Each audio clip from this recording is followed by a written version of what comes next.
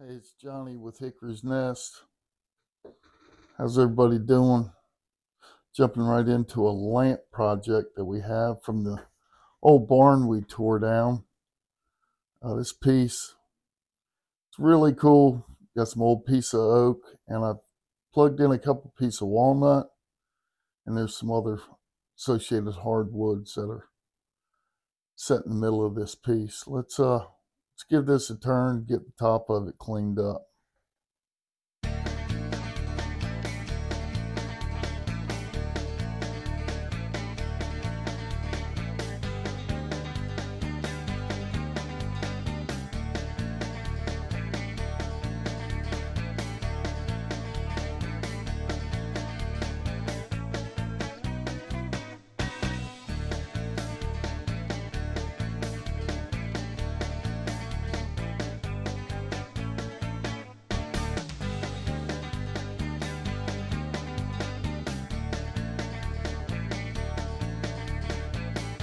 That will just about do it.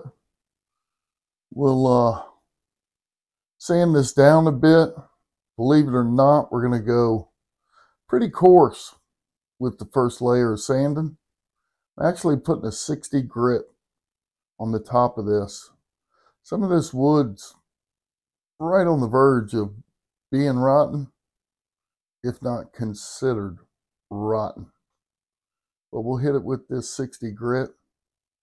Then I'll touch it up with a little bit of 220. And then we'll pull it out of the chuck here and kind of play around with it on the workbench with the lampshade and get ready for some clear.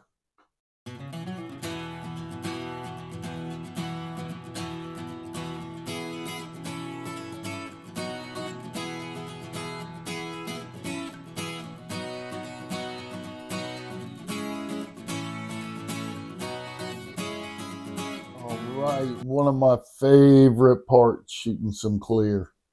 Look how this thing comes to life. So the exotic hardwoods that are in the middle between the pieces of oak will really kick off some vibrant colors, like that orange from that Paduke.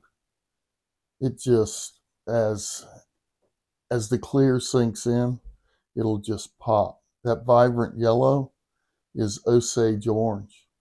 Black on the edge is actually Wenge, which is an African hardwood. So I just like how this just turns into something so cool looking with a little bit of clear.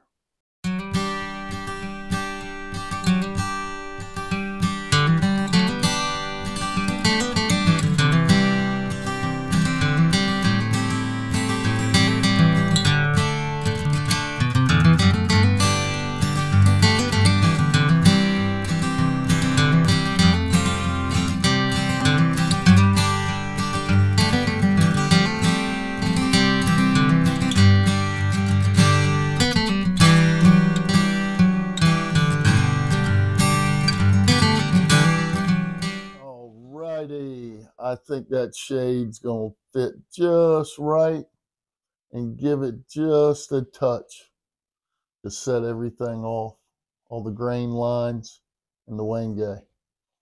I think that's going to work. I have got to thank my wife and our quality control manager, Waylon.